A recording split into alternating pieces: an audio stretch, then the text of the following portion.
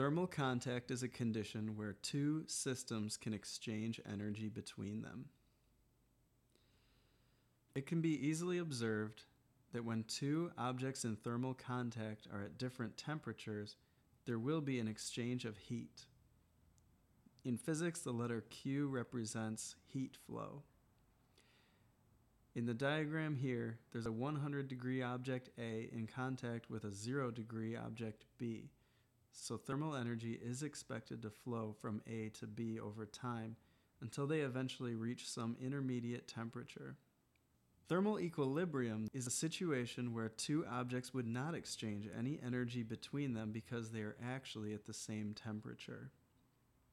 And that brings us to the zeroth law of thermodynamics. The zeroth law says that if objects A and B are separately in thermal equilibrium with a third object C, then A and B must be in thermal equilibrium with each other.